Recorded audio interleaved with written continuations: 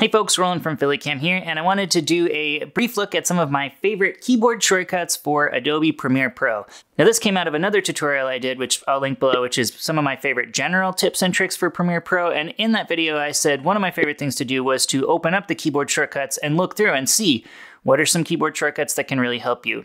But when I started thinking about what my actual favorite keyboard shortcuts were, I realized that was going to have to be a separate video or the whole thing would have been half an hour long. So this is the breakout video for it. Check out that original video. But anyway, let's jump right in. These are some of my top picks for keyboard shortcuts. Okay, for me, my top one is S for snapping. So if we zoom in on our little magnet here, so snapping is the natural magnetism that it applies to a clip. So if you start dragging and you get anywhere close to an edit, it'll lock in place, and you'll actually see those little white arrows signifying that it's snapping in place. Sometimes that's really useful. Sometimes you need to be a little more granular, and that snapping is kind of jumping you to the wrong place. So you want to turn that magnet off, and then you can drag and be much more precise. For me, using the S key, which is the default to turn snapping on and off, is great, and I've also worn down my S key over time. So that's one. The next one is the tilde key.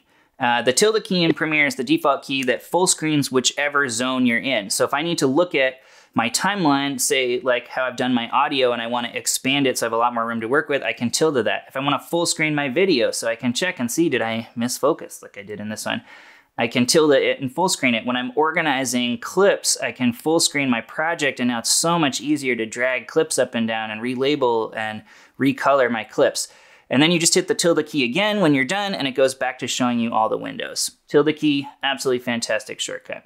The next one, when we're working on our timeline here, are the up and down arrows. And what they do is they jump you to the next edit point. And they do it based on, if we look over here, which of these tracks is lit up. And this is also where you decide what files, when you copy and paste, what track they land on. So you can turn these on and off to change how you navigate through the timeline and how you copy and paste things. But basically, if I have this bottom track enabled, let's say I'm here, I start watching. Now I just want to skip to the next time I made a cut to check it. I just tab the arrow down and I go to the next cut. Let's say I want to go back. I hit the up arrow and I go back to the previous cut. Okay, just a few more keyboard shortcuts to go over. If you use Shift D, that is the stock keyboard shortcut for apply default transition. And I use this particularly for audio transitions all the time. So if we're looking at my edit here, every time I made a cut, it's gonna make a little popping sound in the audio unless I put a transition in. So I can click right on the joint between these two edits here. I get this little red line, and then if I do Shift D, it's gonna put the default crossfade transition in. Now default's to a second long, that's way too long. I can shrink it all the way down as short as it'll go to just 2 frames. You can also select that transition once you've made it the length you want and copy it, and if you go to the next junction point you need, you can highlight it and just hit paste, and then it pastes it at the length you need. So I use that all the time. You can see in my timeline edit here, I don't have a single cut between 2 pieces of audio that doesn't have some kind of audio transition to keep from those nasty little pops sounding.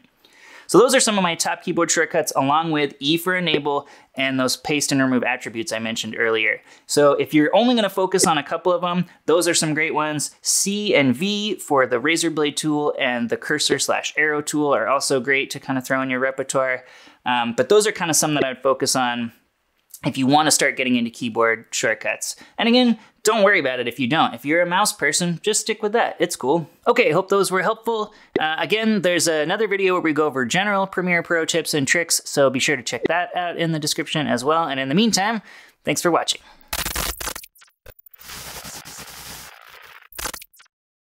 We had to take a quick break because this guy decided this was a good scratching post, and that was making for some great audio. Thanks, pal. How long are you gonna hang out with me while we do this? You wanna learn about color coding, Moscow? Oh yeah, you do, buddy. Okay, so you can actually see right on the timeline here the different colors that I've got.